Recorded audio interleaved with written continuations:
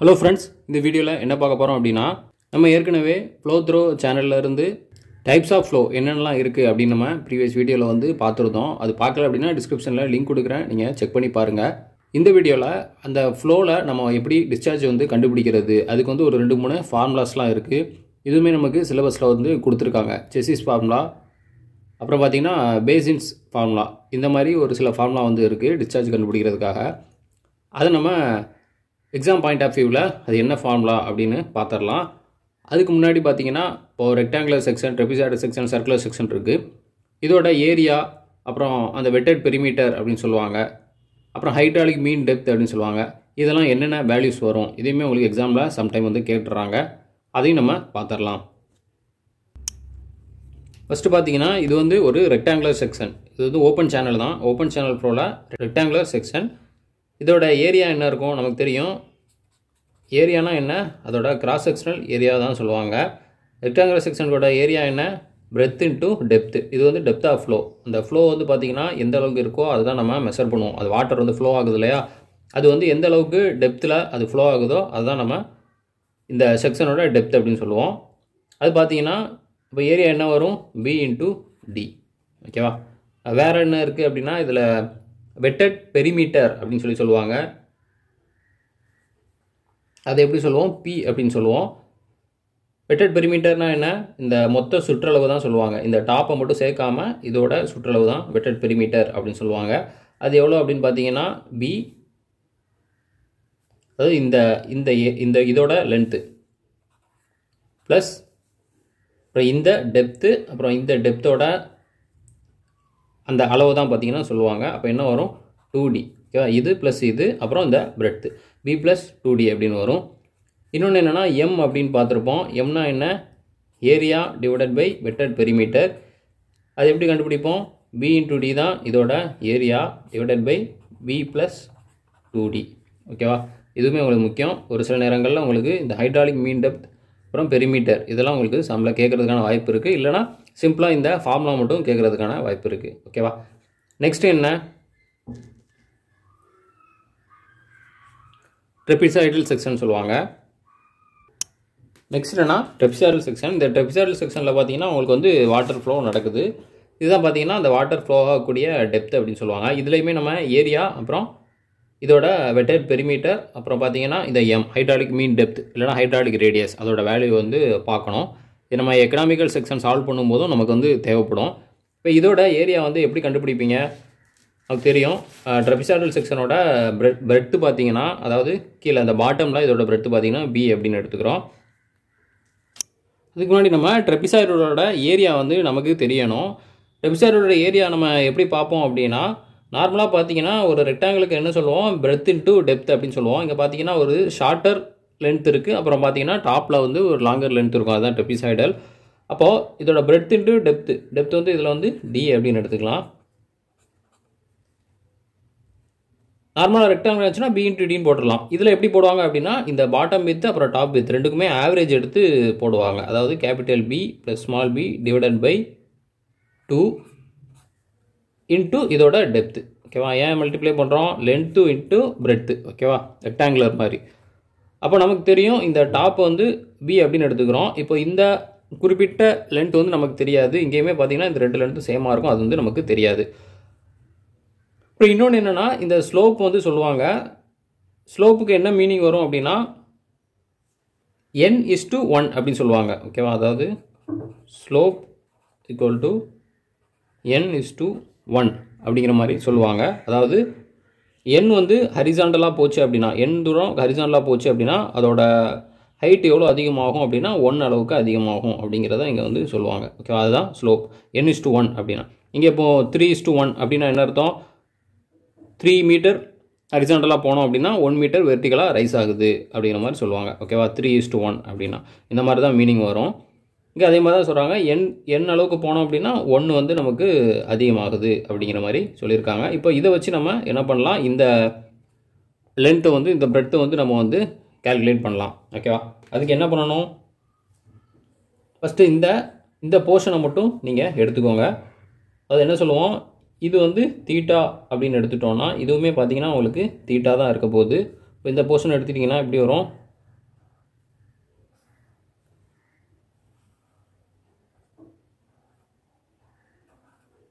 இந்த மாதிரி இருக்கும்.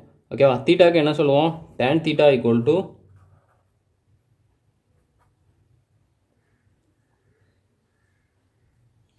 tan thetaனா என்ன வரும்? ஆப்போசிட் டிவைடட் பை அட்ஜசன்ட்னு வரும்.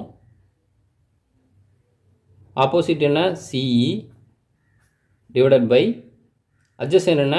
DE. என்ன சொல்லியிருக்காங்க? 1:n அப்படிங்கிற மாதிரி சொல்லியிருக்காங்க. அப்போ CE என்ன? n அளவு n தூரம் வந்து நமக்கு வந்து போகுது. அதோட டெப்த் எவ்வளோ இன்க்ரீஸ் ஆகுது? 1. ஓகேவா? நமக்கு தெரியும் இங்கே டிஇயோட சி வேல்யூ தான் நமக்கு வேணும். டிஇ என்ன கொடுத்துருக்காங்க? டெப்த் வந்து டி. ஓகேவா? அதை அப்போ நம்ம எடுத்துக்கலாம். சிஇ ஈக்குவல் டு டிஇ என்ன? டின்னு கொடுத்துருக்காங்க. ஈக்குவல் டு என்னு நமக்கு கிடைக்கும். அப்போ சிஇயோட வேல்யூ என்ன வரும்? N into D. அதாவது சிஇயோட வேல்யூ பார்த்தீங்கன்னா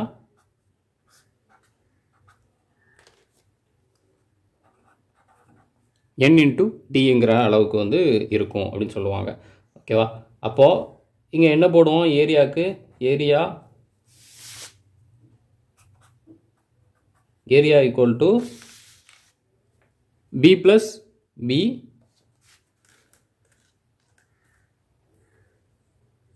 இந்த பிக்கு என்ன வரும்? பி ப்ளஸ், ஓகேவா? அதாவது இந்த பி ப்ளஸ் இந்த போர்ஷன் அப்புறம் இந்த போர்ஷன் வரும். இந்த ரெண்டுமே சேம் தான். அப்போது என்டி இன்ட்டு 2ன்னு போடலாமா? இது ஒரு என்டி, இது ஒரு என்டி. ஓகேவா? இப்போ 2ND, ஓகேவா? பி ப்ளஸ் 2ND ப்ளஸ் ஒரு பி இருக்குது. ஓகேவா? இந்த பியை மட்டும் தான் நம்ம போட்டிருக்கோம். பிக்கு என்ன? பி இந்த போர்ஷன் பி ப்ளஸ் 2ND, அப்புறம் என்ன போடணும்? இந்த பியையும் போடணும். ஓகேவா? அதாவது இந்த கீழே உள்ள பி டிவைடட் பை 2 இன்ட்டு என்ன போடுவீங்க? அதோட டெப்த்து. ஓகேவா? உங்களுக்கு புரிஞ்சிருக்குன்னு நினைக்கிறேன். இப்போ நீங்கள் சால்வ் பண்ணிங்கன்னா உங்களுக்கு என்ன கிடைக்கும்?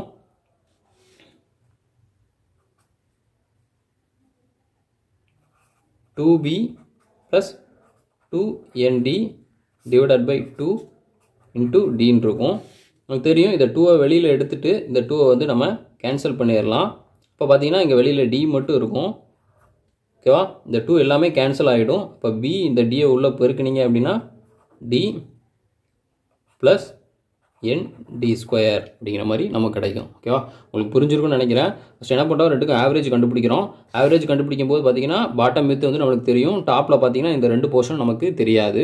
அதை வந்து கண்டுபிடிக்கிறோம். எவ்வளோ வருது? ஒரு போர்ஷனோட இந்த சிங்கிள் வித்து பார்த்தீங்கன்னா NDன்னு வருது. அப்புறம் ரெண்டு பக்கமுமே இருக்குது, அதனால் 2NDன்னு போடுறோம். இந்த டாப் வித் எப்படி கால்குலேட் பண்ணுவோம்? பி ப்ளஸ் 2NDன்னு போட்டுட்டு மறுபடியும் பார்த்தீங்கன்னா இந்த போர்ஷன் டிவைடட் பை 2 போட்டால் தான் இந்த போர்ஷனுக்கும் இந்த போர்ஷனுக்கும் உள்ள ஆவரேஜ் வந்து நமக்கு கிடைக்கும். அப்படி போடும்போது 2B ப்ளஸ் 2ND அப்படின்னு வருது. அப்புறம் 2 வெளியில் எடுத்தோம்னா ரெண்டும் கேன்சல் ஆகிடும். இப்போ உள்ளே என்ன வரும்? இந்த டியை கொண்டு மல்டிப்ளை பண்ணோம் அப்படின்னா பி இன்ட்டு டி, அப்புறம் பார்த்தீங்கன்னா இந்த ND ஸ்கொயர் அப்படிங்கிற மாதிரி நமக்கு கிடைக்கும். ஓகேவா? இதுதான் இதோட area. BD plus ND square metre square. ஓகேவா? இங்கேயுமே ஏரியாவுக்கு பார்த்தீங்கன்னா உங்களுக்கு என்ன வரும்? மீட்டர் ஸ்கொயர் அப்படின்னு வரும். பெரிமீட்டருக்கு மீட்டர் அப்படின்னு வரும். ஓகேவா? நெக்ஸ்ட் வேறு என்ன பார்க்கணும்? இதோட பெரிமீட்டர் வந்து நம்ம பார்க்கணும். ஓகேவா? இப்போ ஏரியா பார்த்துட்டோம், அடுத்து பெரிமீட்டர் கண்டுபிடிக்கணும். இப்போ பெரிமீட்டர் எப்படி கண்டுபிடிப்போம்? இந்த ஏபி, அதாவது perimeter equal to AB plus PC plus பார்த்தீங்கன்னா சிடி. ஓகேவா? இதுதான் வெட்டட் பெரிமீட்டர் அப்படின்னு சொல்லுவாங்க. இதோட லென்த்தை தான் நம்ம வந்து போடுவோம். இப்போ AB plus PC plus CD. சிடினா என்ன? இந்த ஸ்லோப்பிங் லென்த்து. இப்போ இந்த ஸ்லோப் லென்த்தை வந்து நம்ம கண்டுபிடிக்கணும். அதாவது இந்த ஸ்லோப் லென்த்தை வந்து கண்டுபிடிக்கணும். இது என்ன? சி, இது டி. ஓகேவா? இந்த போர்ஷனை நம்ம மட்டும் எடுத்துக்கலாம். அப்புறம் இது பார்த்தீங்கன்னா இ.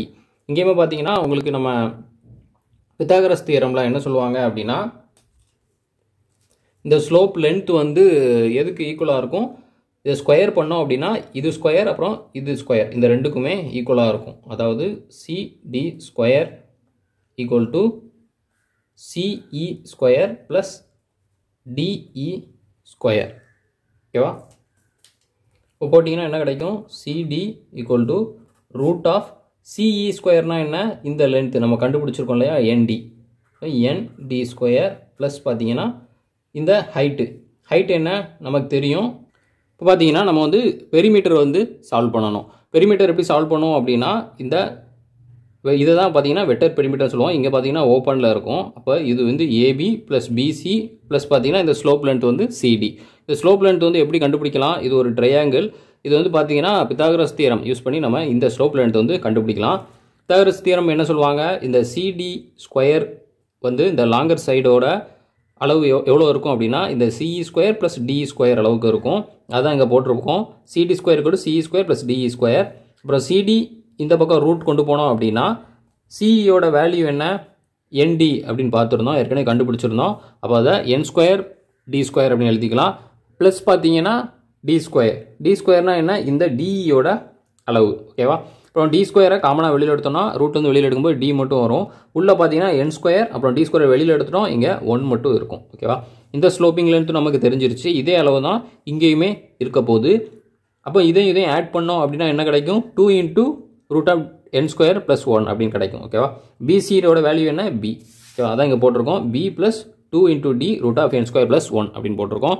இப்போ இன்னொன்று என்ன? ஹைட்ராலிக் மீன் டெப்த் வந்து சால்வ் பண்ணணும். ஹைட்ராலிக் மீன் டெப்த் எப்படி வரும்? M equal to area divided by vector பெரிமீட்டர்னு வரும். இங்கே ஏரியா என்ன? BD plus ND square divided by B plus 2D root of N square plus 1. ஓகேவா? இதுதான் vector பெரிமீட்டருக்கான formula for trapezoidal section. ஓகேவா? நெக்ஸ்ட்டு இன்னொன்று என்ன அப்படின்னா சர்க்குலர் செக்ஷன். சர்க்குலர் செக்ஷனுக்கு பார்க்கும்போது இது ரொம்ப சிம்பிள் தான், நமக்கு தெரியும். இப்போ நம்ம சர்க்கிளுக்கு பார்க்கும்போது பார்த்தீங்கன்னா ஃபஸ்ட்டு இதோட ஏரியா என்ன சொல்லுவோம்? ரன்னிங் ஃபுல்லாக வந்து நம்ம கன்சிடர் பண்ணிப்போம். ஓகேவா? ஃபுல்லாக ஃப்ளோ ஆச்சு அப்படின்னா அதுக்கு ஒன்று வரும், πD ஸ்கொயர் டிவைடட் பை 4 அப்படிங்கிற மாதிரி எடுத்துப்போம் அதோட டோட்டல் ஏரியா. ஓகேவா? ரன்னிங் ஃபுல் கண்டிஷனுக்கு. அப்புறம் ஹாஃப் அப்படின்னா நமக்கு என்ன வரும்? அதோட பாதி டிவைடட் பை 2 போட்டோம் அப்படின்னா πD ஸ்கொயர் டிவைடட் பை 8 அப்படின்னு நமக்கு கிடைக்கும். அப்புறம் இன்னொன்று என்ன கண்டுபிடிக்கணும்? நம்ம பெரிமீட்டர் வந்து சால்வ் பண்ணணும். பெரிமீட்டர் என்ன? அது வந்து நமக்கு πD அப்படிங்கிற மாதிரி தான் நமக்கு வந்து வரும் சர்க்கிளுக்கு. அப்புறம் M ஹைட்ராலிக் மீன் டெப்த் பார்த்திங்கன்னா area divided by perimeter. Area என்ன? πD square divided by 4. அப்புறம் பெரிமீட்டர் பார்த்திங்கன்னா πD அப்படிங்கிற மாதிரி நம்ம போடுவோம். அப்புறம் நம்ம டிவைட் பண்ணோம் அப்படின்னா நமக்கு என்ன கிடைக்கும்? D/4. இது நம்ம ஏற்கனவே நம்ம பார்த்துருப்போம், ப்ரீவியஸ் வீடியோலேயே பார்த்துருப்போம். இது வந்து உங்களுக்கு முக்கியம். சம்டைம் வந்து எக்ஸாமில் கேட்குறதுக்கான வாய்ப்புகள் இருக்குது. ஏதாவது வேல்யூ ஏற்கனவே நம்ம ஒரு ஃபார்முலா பார்த்துட்டோம். அது என்ன சொல்லுவாங்க அப்படின்னா செசிஸ் ஃபார்முலா பார்த்துருந்தோம்.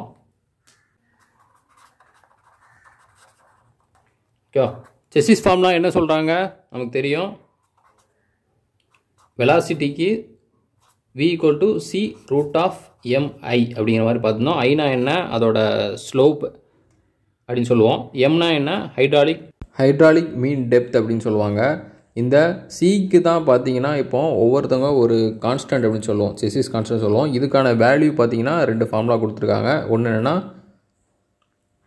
மேனிங்ஸ் ஃபார்முலா அப்படிங்கிற மாதிரி சொல்லுவாங்க. ஓகேவா? சி வேல்யூ சால்வ் பண்ணுறதுக்காக மேனிங்ஸ் ஃபார்முலா வந்து அந்த சிக்கான ஒரு வேல்யூ சொல்லியிருப்பாங்க.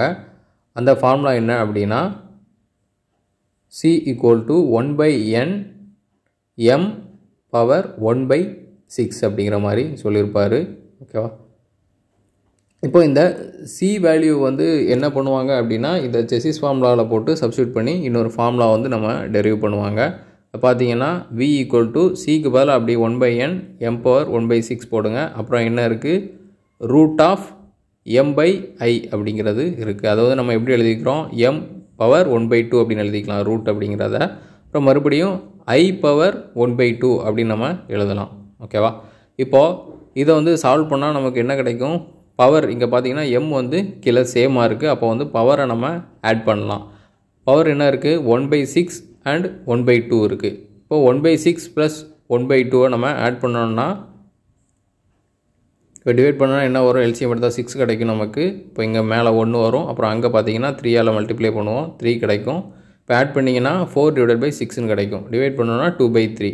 ஓகேவா? இப்போ அந்த 2/3 அப்படி நம்ம மேலே போடுங்க. 1/n m power 2/3 into i power 1/2 அப்படிங்கிறது நமக்கு கிடைக்கும். ஓகேவா? வெலாசிட்டிக்கு வந்து நம்ம இப்போ சால்வ் பண்ணிட்டோம். இதை என்ன பண்ணுவாங்க அப்படின்னா டிஸ்சார்ஜுக்கு வந்து கன்வெர்ட் பண்ணுவாங்க. நமக்கு தெரியும் A into V தான் அதோட டிஸ்சார்ஜ் அப்படின்னு சொல்லுவாங்க. ஓகேவா? டிஸ்சார்ஜ்னால் என்ன?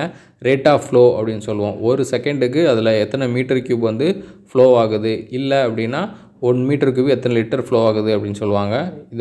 இதோட யூனிட் என்னென்னா மீட்டர் கியூப் பெர் செகண்ட் அப்படின்னு சொல்லுவாங்க. ஓகேவா? அந்த ஃப்ளோ வந்து ஒரு செகண்டுக்கு எத்தனை மீட்டர் கியூப் நடக்குது அப்படிங்கிற மாதிரி இங்கே மீனிங் வரும்.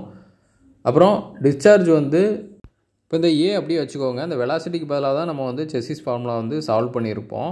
அப்போ அந்த விக்கு பதிலாக 1/n m/2/3 I/2 போட்டிங்க அப்படின்னா நமக்கு வந்து ஹோல் டிஸ்சார்ஜுக்கான ஃபார்முலா வந்து நமக்கு கிடச்சிரும். ஓகேவா? அதாவது A into V அப்படிங்கிறத நம்ம செசிஸ் கான்ஸ்டன்ட்லேருந்து எடுத்து சால்வ் பண்ணியிருப்போம். இதில் பார்த்தீங்கன்னா உங்களுக்கு இந்த 3 ஃபார்முலாவுமே உங்களுக்கு கேட்பாங்க. ஃபஸ்ட்டு பார்த்தீங்கன்னா இந்த வெலாசிட்டிக்கான செசிஸ் ஃபார்முலா, அப்புறம் பார்த்தீங்கன்னா அந்த சி வேல்யூக்கு உண்டான ஃபார்முலா அதுவுமே நம்ம கேட்பாங்க. அப்புறம் அதை வெலாசிட்டியை நம்ம அந்த டிஸ்சார்ஜில் சப்ஸ்டியூட் பண்ணி அதையும் கேட்கலாம். ஓகேவா? அந்த relation between மேனிங்ஸ் formula and செசிஸ் formula கூட உங்களுக்கு வந்து எக்ஸாமில் கேட்பாங்க. லாஸ்ட் டைம் கூட இதுலேருந்து பார்த்தீங்கன்னா ஒரு கொஸ்டின் வந்து உங்களுக்கு கொடுத்துருக்காங்க. என்ன சொல்லுவோம் அப்படின்னா மேனிங்ஸ் கான்ஸ்டன்ட் அப்படின்னு சொல்லுவாங்க. ஓகேவா? அந்த வந்து மேனிங்ஸ் கான்ஸ்டன்ட் அப்படின்னு சொல்லுவாங்க. நெக்ஸ்ட்டு பேசின்ஸ் ஃபார்முலா அப்படின்னு சொல்லி இன்னொரு ஃபார்முலா கொடுத்துருக்காங்க. இதுவுமே பார்த்தீங்கன்னா உங்களுக்கு சிலபஸில் இருக்குது. இதுவுமே இந்த சி கான்ஸ்டன்ட்டுக்கான ஒரு ஃபார்முலா தான். ஓகேவா? C = 157.6 divided by 1.81 plus K divided by √m அப்படிங்கிறது தான் இந்த ஃபார்முலா. இதுவுமே இந்த டைம் வந்து கேட்கலாம். இது வரைக்கும் எக்ஸாமில் கேட்டதில்லை. இதையும் நீங்கள் நோட் பண்ணிக்கோங்க. இந்த கியூக்கான யூனிட் கூட நமக்கு ஒரு சில நேரம் கேட்பாங்க. இதோட யூனிட் பார்த்திங்கன்னா ஏரியாவுக்கு வந்து மீட்டர் ஸ்கொயர்னு வரும். நமக்கு தெரியும் வெலாசிட்டிக்கு மீட்டர் பெர் செகண்ட். ரெண்டையும் மல்டிப்ளை பண்ணிங்க அப்படின்னா நமக்கு என்ன கிடைக்கும்? Metre cube divided by second அப்படிங்கிறது நமக்கு கிடைக்கும். இந்த யூனிட்டுமே முக்கியம். ஒரு சில டைம் இது வந்து கேட்டுருவாங்க. ஓகே ஃப்ரெண்ட்ஸ், இது வரைக்கும் நடத்துனது உங்களுக்கு வந்து புரிஞ்சிருக்கும்னு நம்புகிறேன். நம்ம நெக்ஸ்ட் வீடியோவில் மோஸ்ட் எக்கனாமிக்கல் செக்ஷன் அப்படின்னு சொல்லிட்டு ஒரு சில கண்டிஷன்ஸ் வந்து கேட்டிருப்பாங்க. அடிக்கடி பார்த்தீங்கன்னா உங்களுக்கு எக்ஸாமில் இதெல்லாம் கேட்டுக்கிட்டே இருப்பாங்க. ரொம்ப ரொம்ப முக்கியமான டாபிக். அதை நம்ம நெக்ஸ்ட்டு வரக்கூடிய வீடியோவில் பார்க்கலாம். இதுவுமே பார்த்தீங்கன்னா இப்போ உள்ள ஃபார்முலா எல்லாமே உங்களுக்கு எக்ஸாமில் கேட்பாங்க. நல்லா நோட் பண்ணிக்கோங்க. நெக்ஸ்ட் வீடியோவில் பார்க்கலாம். Thank you friends.